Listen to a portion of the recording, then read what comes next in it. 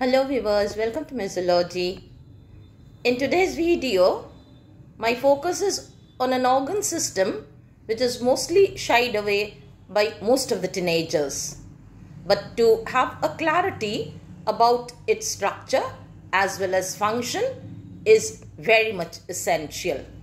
Understanding about the reproductive organs of both biological males and females is very important, because most teenagers, sometimes even the adults, are not properly aware of the anatomy of those reproductive parts.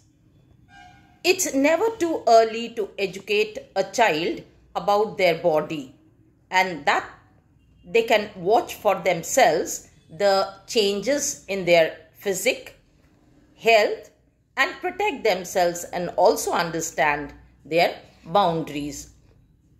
So in this video, let's get started with the female reproductive system.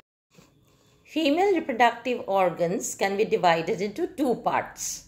The first being the primary organ, which is associated with the production of the ova or the egg cell, and the rest of them fall under the secondary or the accessory organs.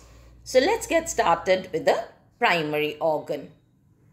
There are a pair of ovoid, almond-shaped ovaries. These ovaries in a full-grown human female measures around 3.5 centimeter in length, 2 centimeter in width, and approximately 1 centimeter in thickness. These ovaries are socketed in a shallow depression called the ovarian fossa. They are found on the lateral walls of the pelvic cavity. The ovary, which is like an hanging organ, this is held in place by the peritoneal ligament, which attaches the ovary to the wall of the uterus. There is another that connects it to the abdominal wall, which is called the mesovarium. This is also known as the ovarian ligament. If we look into the anatomy of the ovary is covered by a layer of germinal epithelium, which is indeed a part of the visceral peritoneum. Inner to this, there is the tunica albuginea. This tunica albuginea is made up of the connective tissue. Content of the ovary is divided into an outer cortex and an inner medulla. Inside the cortex, it contains numerous ovarian follicles at different stages of its growth, while the medulla is supplied with blood vessels, lymph channels, as well as the nerve connections. If you look at the function of the ovary, which I have already spoken to you that it produces gametes, and that's why it's called the primary organs of the reproductive system. But beyond this, it also produces female hormones called estrogen as well as progesterone. Other than the production of hormone and the production of the gametes, it also helps to store the eggs to mature, and indeed it also leads the eggs to ovulation. Next, we'll come across the accessory organs of the female reproductive system.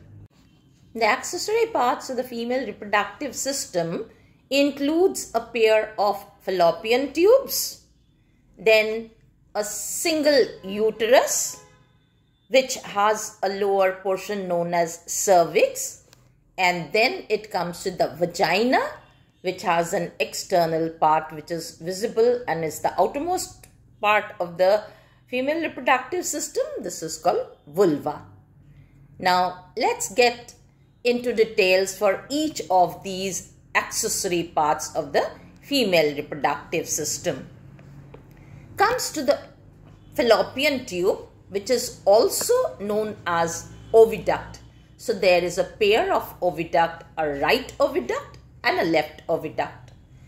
These oviduct in an adult full-grown female may vary in its length between 10 to 13 centimeters, whereas its diameter usually ranges between 0.5 to 1.2 centimeter.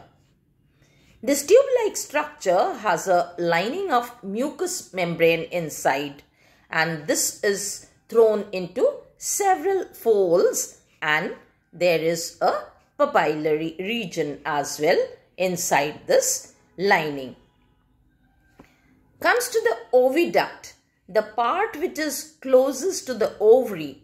It is thrown into finger-like projections, and those finger-like projections are called the fimbriae.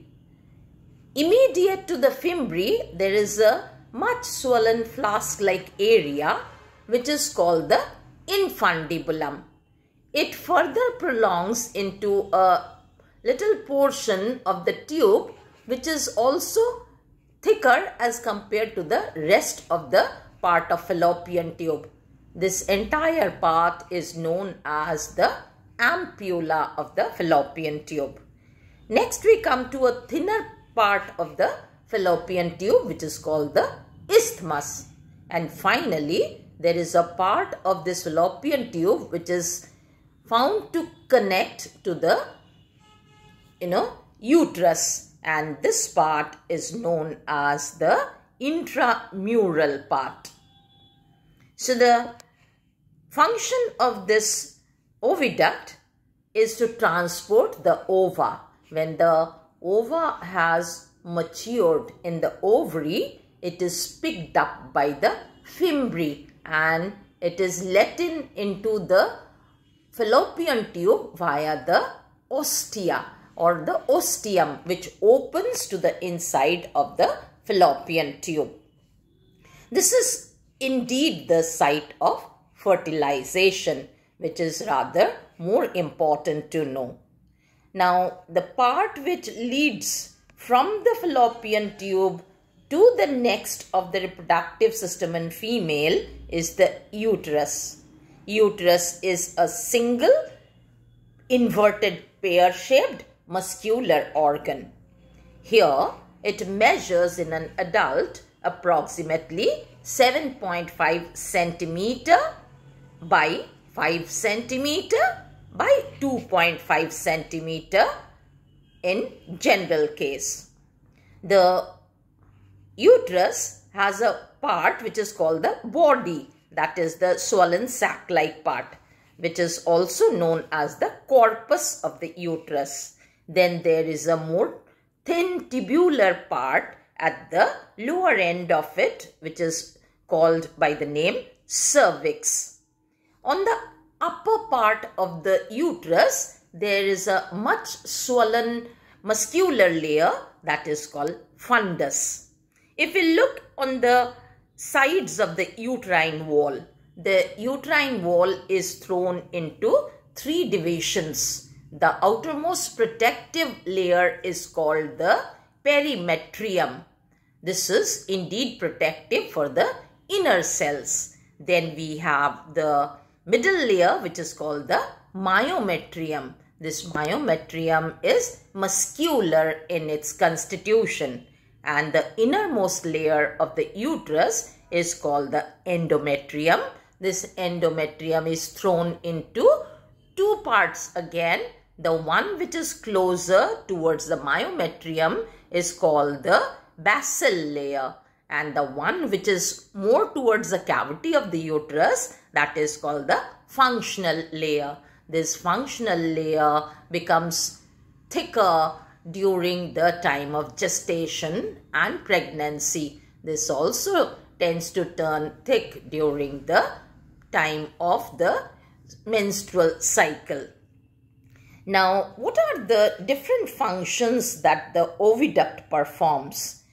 Definitely, there is a 28-day cycle in a girl who attains puberty, and when the menstrual cycle begins, through this cavity of the menstrual cycle, there is the bleeding that is expelled out.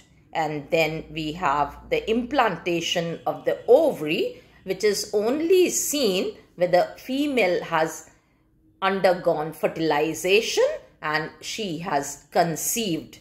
So this implantation of the ovary also happens along the wall of the uterus. And then after the implantation would have happened, it undergoes a period of gestation, which is the period for which the growing fetus is retained inside the mother's womb till it can be born, that is, till parturition. So gestation and development of embryo is also done inside the uterus. Now finally it comes to the labor pain, where the baby comes out via the vaginal tract.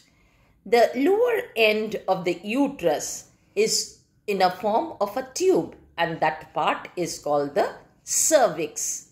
There is the part of the cervix which is facing towards the inner cavity of the uterus. This is also referred to as the internal orifice or the internal OS. And the side facing towards the vagina, there is also a covering in the cervix that is called as the external OS or the external orifice. Then we move on to the vagina, which is also a tubular structure. This is highly muscular canal which is lined with nerves and mucous membrane.